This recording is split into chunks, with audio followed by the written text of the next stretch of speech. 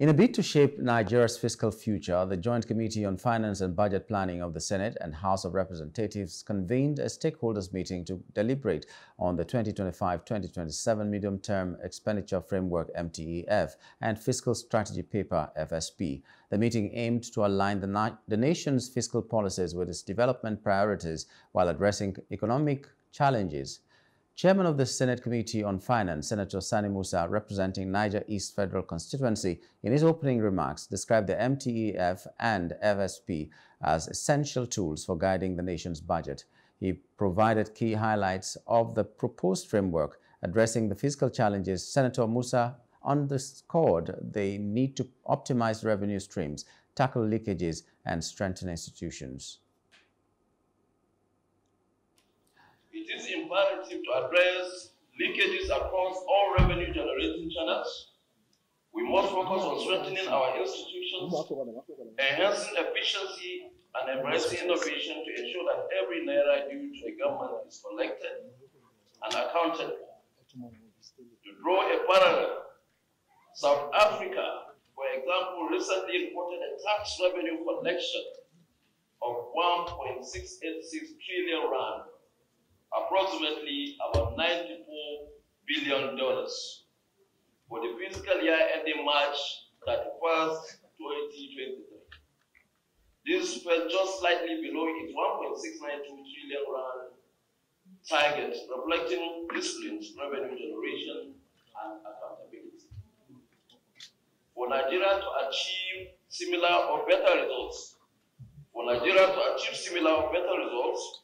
we must requalify and diversify our revenue streams, adopt innovative revenue models, and enhance the capacity of government-owned enterprises to implement sustainable business strategies.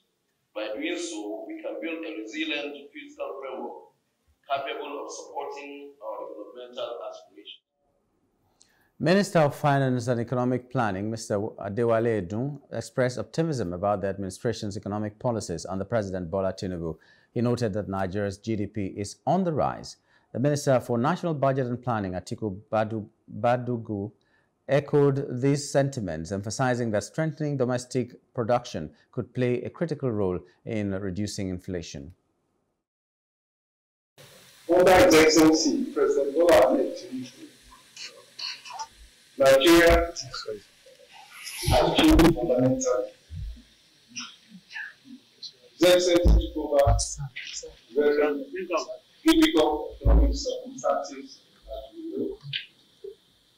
Key decisions had to be taken to reset this economy, the macroeconomic path that was not just sustainable in terms of fiscal spending, but in general, the investment by Nigerians is important, but we also have to be clear with ourselves. Inflation is still high and elevated, and everyone, particularly the poor and those who feel it.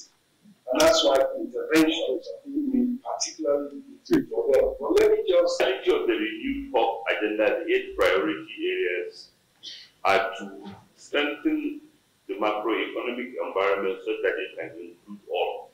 And a number of measures which have been taken and which have been supported by the National Assembly, we believe the heavy lifting phase has been undertaken. Even the exchange rate is supportive of domestic production, because today, as an importer may feel the exchange rate is not so favorable, but our exporters are smiling. So we want more domestic production. We want more of our young people supplying talent outside the country, and they are supported in doing so by a talent development program so that they can provide services.